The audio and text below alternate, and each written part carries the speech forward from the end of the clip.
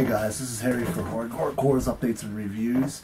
Today I'm going to be doing a review on Michael Todd Snyder's Manna.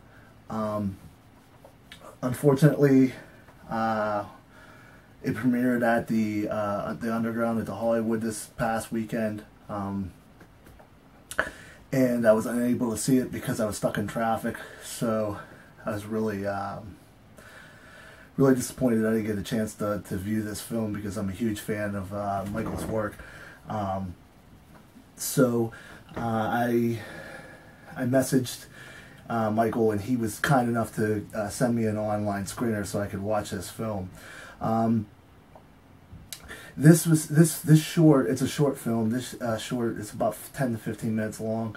It's going to appear on the Profane Exhibit. And I talked to Michael this weekend about if that film was ever going to be released. Now, he couldn't give me very much detail on that, but he assured me that that film is going to be released. So no matter what you've been hearing, he says that it's going to be released in the near future. So I'm really looking forward to that. I just got done watching Manna. If you're not familiar with his films, Michael's films are very artistic, very violent, and very surreal. Manna is no different. Well, let me start out with the plot. It's basically this guy in a club, this real kind of industrial type of club, looking for some ass, and there's all these beautiful women with dark black hair in this club, and this guy ends up taking one to this back room, and then one by one these women come in and fuck his brains out in a very graphic scene. And I'm not going to give the whole thing away, but basically these women kidnap this guy, and they tie him up in all these bondage type things, and they start cutting off body parts one by one on this guy in very graphic detail, and cooking them and eating them. It's sort of like a cult. But I'm not going to give too much away. The special effects in this film are just fucking phenomenal. Top notch. The gore is so good. I have never seen gore this good in a long time in a film. The people that did the effects in this film, I give you a 10 because they are just so amazing. And the blood flows a lot in this film. There's no turning away. The violence is very, very graphic.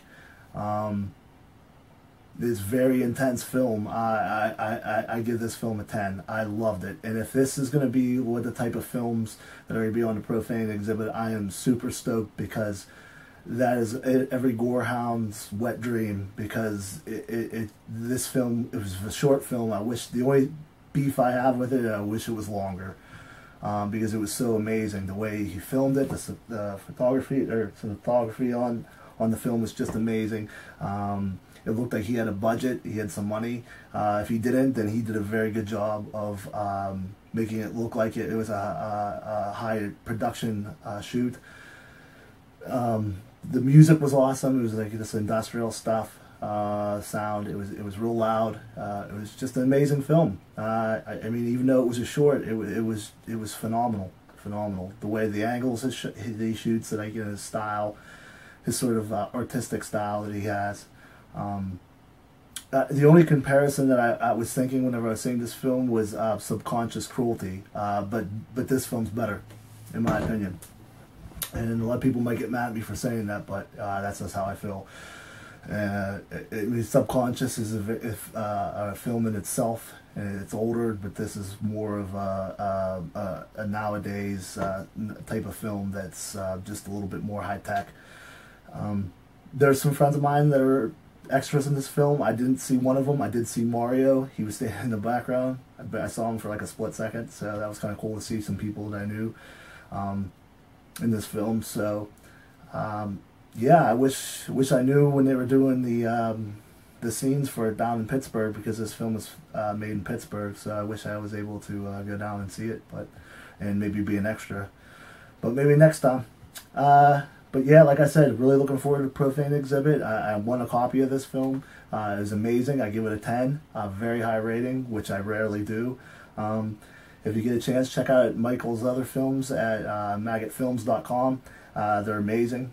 Anything he does is very, very good, in my opinion. I think that he's a very artistic director, and I'm really looking forward to some of his films in the future. I mean, I think that he has a long career in film if he wants to. Yeah, I know I was talking to him at the festival, and he sounded like he needed a break because he's been doing all these projects. But I think that he will do more stuff in the future. So that's my review of Manna. I will be getting some more reviews out this week. I'm totally swamped. I really need to get my ass in gear. So with that, have a glory one.